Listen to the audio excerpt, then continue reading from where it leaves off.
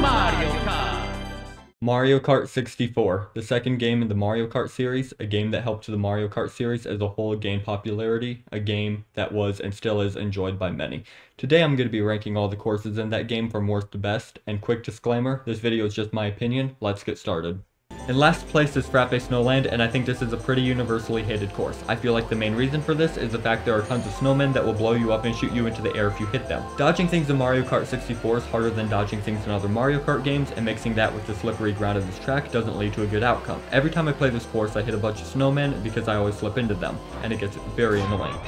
They are literally so close to each other. Besides this snowman problem, the rest of the track is fine, but not spectacular. At one point, you go through a valley and over a bridge, and since there are no snowmen here, this section is fine. Overall, this track is my least favorite because of all the annoying snowmen.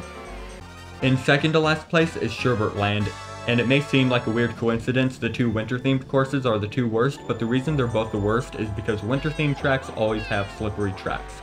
This track is basically made out of just ice, which makes the whole thing extremely slippery. There are two sections to this track, the outdoor section and the cave section. The outdoor section is where you have to dodge a few penguins that literally slide right in front of you, and because of how slippery it is, dodging them can be really difficult.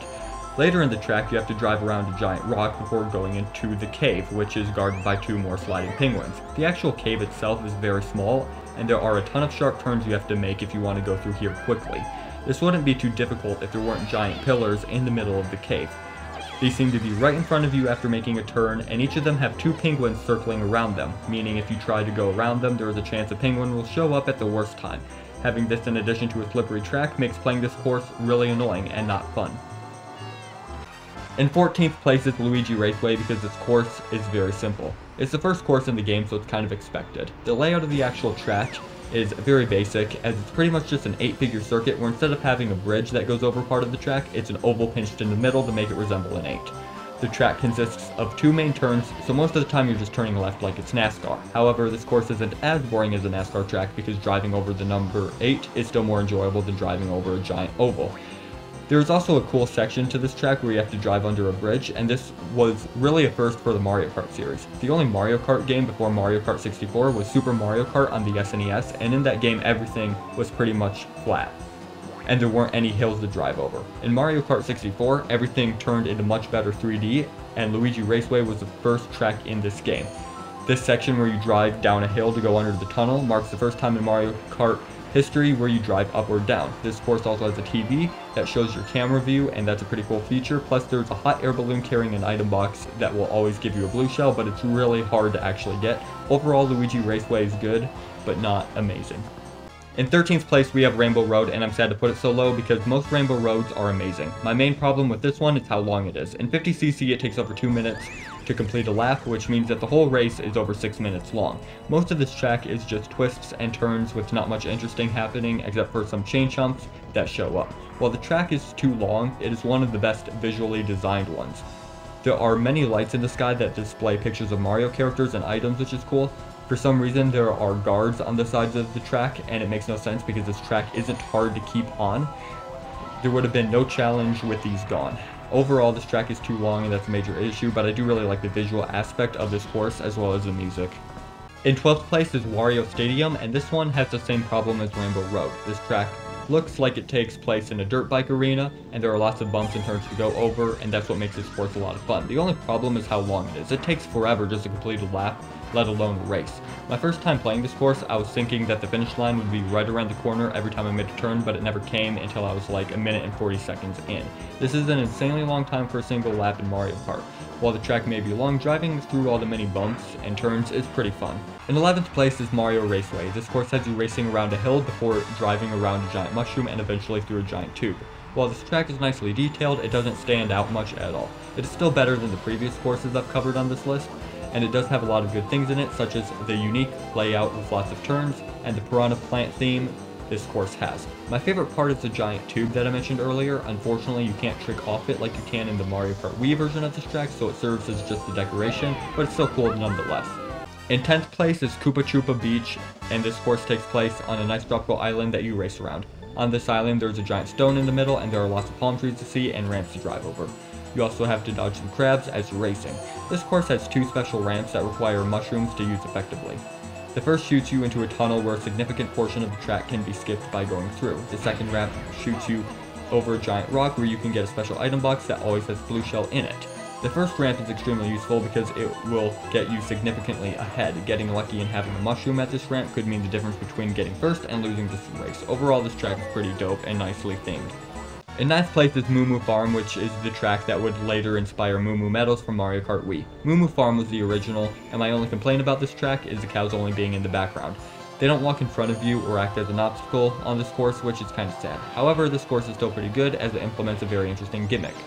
On this track's turns, there are Monty Moles on the side that takes less time to drive over. They randomly pop out of the ground so you can take a risk. If you drive through them, you could get hit by one, which will slow down your time significantly. The other option is avoiding them by driving on the other side, but it isn't as fast as driving over the holes and not getting hit.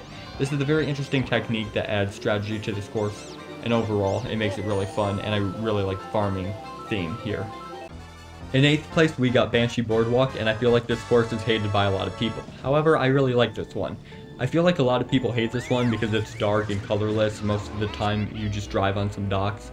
So I feel like a lot of people think this one is just boring. The reason I like this one is because of how strange it is. This is obviously Mario Kart 64's scary themed level, even though it's not that scary. You start the course by driving over a boardwalk with many turns until you go into this unfinished house with graffiti arrows. Here you have to dodge some bats. Then you leave the house and it's time for more driving on boardwalks. I honestly like this course and I feel like that's an unpopular opinion. My favorite part of this has to be the mystery behind it. Why is there an unfinished house in the middle of the ocean? And why is there a boardwalk surrounding it, especially when it isn't connected to land? This course is just a bit strange, but really fun to race on, and that's why I like it. In 7th place we have Calamari Desert, and this was the first desert-themed course in Mario Kart history. It looks like it takes place in Sedona, and visually speaking, it is very well designed. There are cacti all around this track, and the race seems to take place close to sunset. The main gimmick of this track is having a train go in front of the track, so you have to slow down and wait until time passes. The train does this 2 times per lap, and it can lead to large gaps between racers that went over the train tracks before the train came, and racers who had to wait for the train to pass. Overall, this track is pretty good, and it is well designed with an interesting mechanic. In 6th place, we got Yoshi Valley, and this is one of the most unique courses in the entire Mario Kart series. In this course, you can't see the rankings until somebody crosses the finish line.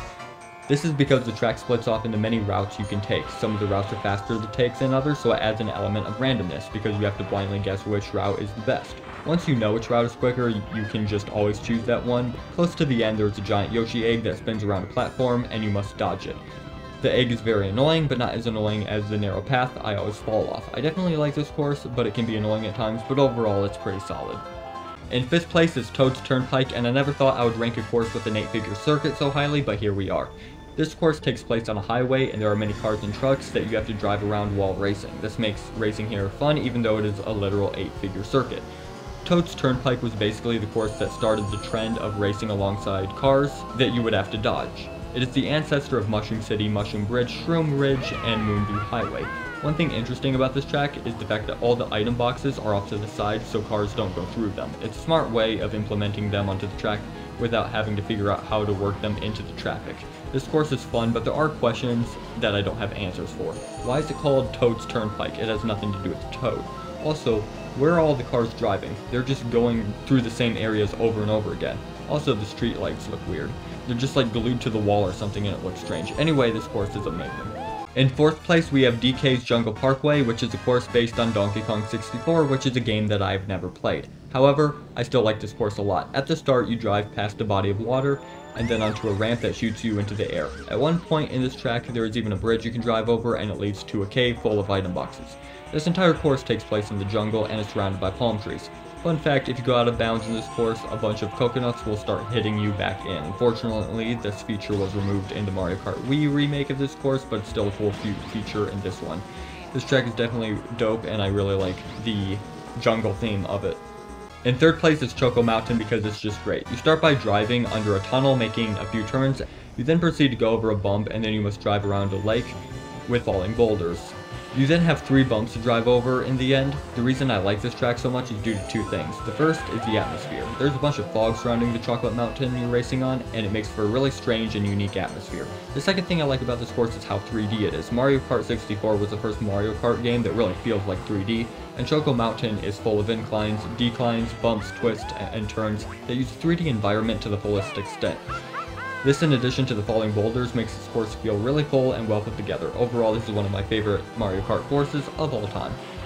In second place is Royal Raceway because this one is just amazing. In this course, you drive around Peach's castle from Super Mario 64. You can even leave the track and drive up to the castle, and the layout is very similar to Super Mario 64. Unfortunately, you can't go in the castle, but it is still a really awesome feature to have. This course is surrounded by river piranha plants that you don't want to hit. There are also some areas in this course where it is easy to fall into water just by going out of bounds a little bit. This adds a little bit of a challenge. The most memorable part of this course is when you go over the launch ramp and you make a huge jump over a giant body of water and back to land where you can see and drive past Peach's castle. This is a really awesome course and one of the best of all time. Before we get to number 1, if you're enjoying this video, please subscribe to this channel. It helps out a lot anyway. Number 1 is Bowser's Castle, and this is a course that is just amazing. You start off by driving past a stone Bowser that breathes fire at you that you must avoid. You proceed to go inside the actual castle where there are many swamps that move around in strange ways, and it makes it hard to dodge them. You drive through some castle gardens, and then you drive over a spiral up a tower. You then drive over the castle walls, which is kind of cool. This course is well designed, and it always throws something new at you, keeping everything interesting. Because of this, I've decided to put Bowser's Castle at number 1. Anyway, that's the end of this video. Peace out. I know I have a lot of unpopular opinions on this game, but this video is just my opinion, so yeah.